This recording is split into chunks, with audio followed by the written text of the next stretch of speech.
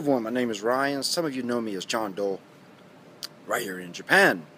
Now, apparently the Nuclear Regulatory Agency here in Japan has accepted findings by independent review or research committee that the nuclear reactor at Tsuruga is sitting right on top of an active fault line.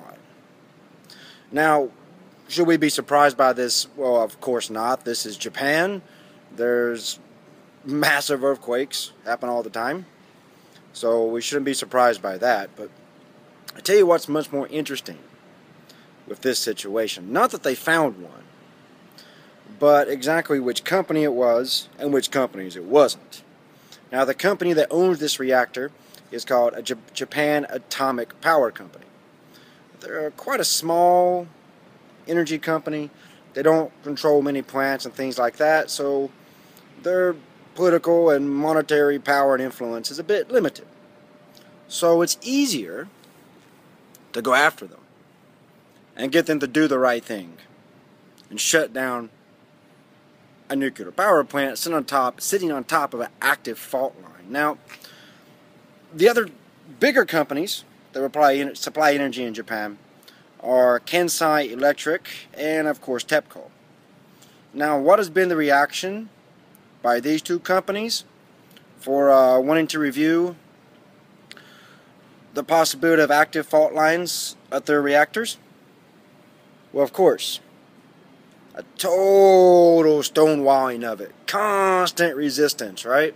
They don't want anyone to get near their reactors. They don't want proper inspections to take place, and they use all their political influence and monetary power to get cooperation from the government. Now, you notice they got these new standards coming out in July, right?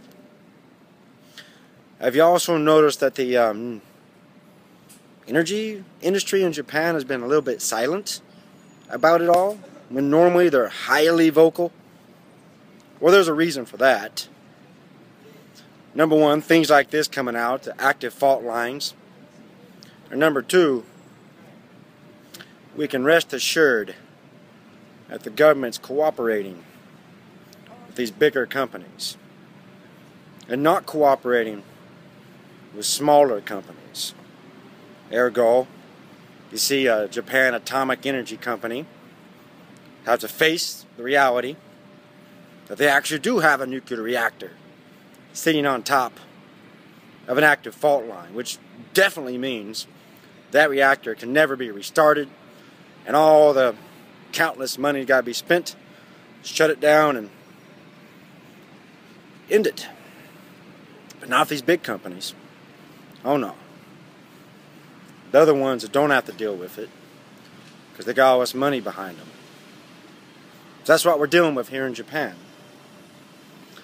We have a small energy company got busted building on an active fault line, while these larger companies are still getting away with murder. And for sure, there's many other power plants, nuclear power plants that is, sitting on top of active fault lines. Because like I said, this is Japan after all. But are they being gone after? No. Do they contest any questions of their actions? Constantly. Do they get away with carte blanche attitude towards things? Yeah. So it's good that this nuclear power plant in Tsuruga has been exposed for sitting on an active fault line, and I'm sure it'll never be turned on again.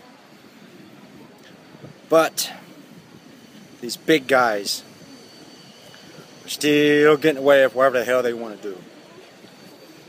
So as where good news comes, remember, still a long battle ahead. Till next time, this is me, Ryan, checking out.